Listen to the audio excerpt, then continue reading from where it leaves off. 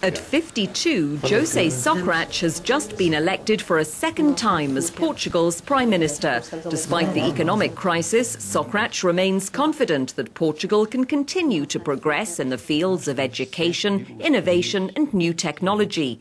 After 4.5 years in power, the thing he's most proud of right now is to have finally seen the Lisbon Treaty come into force. Mas a verdade é que a maior parte dos seus compatriotas não sabe. Senhor Primeiro-Ministro, boa tarde. O Tratado de Lisboa está. The Lisbon Treaty is finally here. Are you totally satisfied with this treaty, or after 2 years, do you think there are things that could have been done differently? Todos os tratados, quando se iniciam, significam. All treaties, when they are put in place, signify renewal, and Europe, with the Lisbon Treaty, will not only become stronger and more responsive to the hopes of European society and European economic needs, but also answer global challenges. The world needs a stronger Europe. It's not only Europeans who need it, it's the whole world that needs European values, perspectives and culture to be stronger, and the Lisbon Treaty strengthens Europe in the world. E o Tratado de Lisboa é bom começo numa perspectiva de Europa se afirmar cada vez mais no mundo. Bom, na fase seguinte, que foi a escolha dos altos representantes. During the choice of the EU's high representatives, one had the impression that the nominations of Herman Van Rompuy and Catherine Ashton were designed to show Europe giving up its strong political position to focus more on the single market. Is this true? Não, eu não vejo as coisas assim. Eu acho, aliás, que No, I don't see things like that. I think these two people have had a long political journey and have already proved themselves in the framework of the European project. These are nominations that underline the importance of bringing together the two most important political families, the European People's Party and the Socialists, to support European institutions. This was enormously important and we have been successful. Moreover, these two figures have a lot of political experience, and whether it's the former Belgian Prime Minister or British Commissioner, they are people well known in Europe and will certainly live up to their duties and their tasks. E vão estar certamente à altura daquilo que são as suas funções e a sua missão. But do you believe that the world will really see them as strong personalities? As personalidades fortes. Personalities become strong after having accomplished their duties, and I have no doubt that the ex-Belgian Prime Minister is going to do a good job. I know him quite well. I know his thinking and his commitment to Europe. He's a great European, a man who has values and political principles centred from a European standpoint, and I have no doubt that he's going to do an excellent job so Europe can assert itself. There seems to be a certain frustration in terms of public opinion towards these two appointees. At a time when we're speaking of an enormous need to bring Europe closer to citizens and vice versa, do you think the nomination procedure that was followed helped bring this about?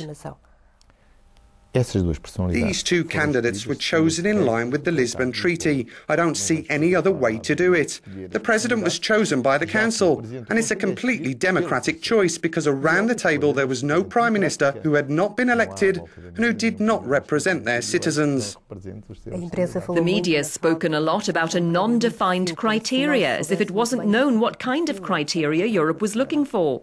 Well, I think that the criteria that adapts best to the European President is that of a pro-European, and that criteria, without doubt, is the former Belgian Prime Minister.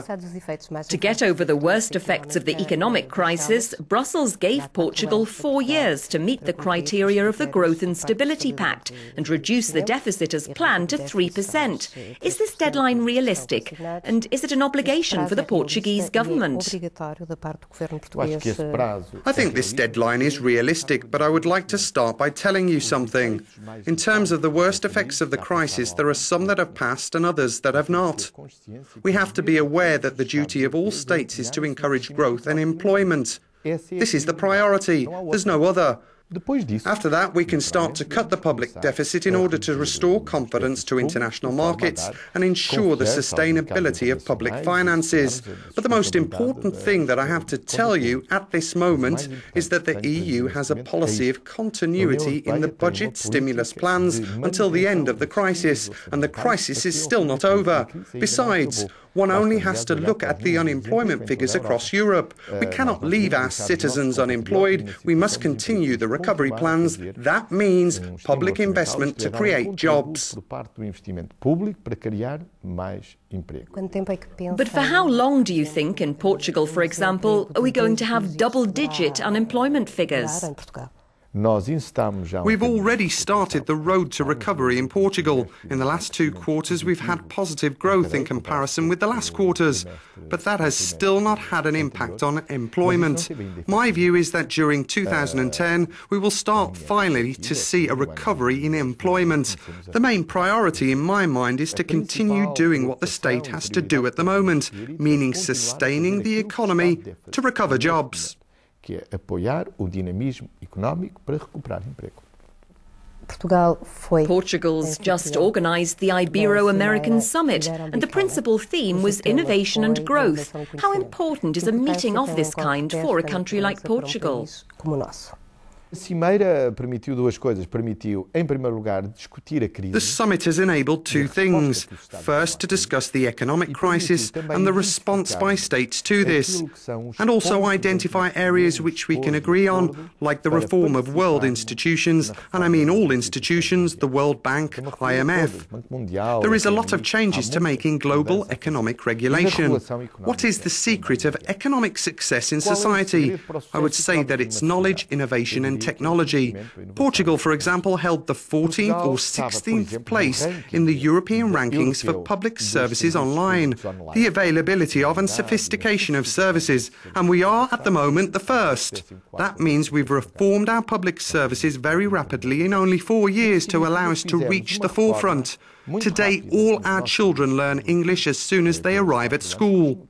All children in Portugal, I don't know if you know, have access to a computer, whether they're rich, poor, inland or on the coast. That's why we hope to become a country where we speak English better and master all the technologies of information and communication. And by giving you these examples, it means that with these projects we can develop and change a society very quickly for stable economic growth. E só lhes estou a dar estes exemplos para que se perceba que são projetos deste tipo que podem desenvolver e mudar rapidamente uma sociedade em benefício de melhor crescimento económico e mais sustentado. Terminamos então com esta nota de otimismo. Sr. Primeiro-Ministro, muito obrigada. Eu é que lhe agradeço. Obrigado.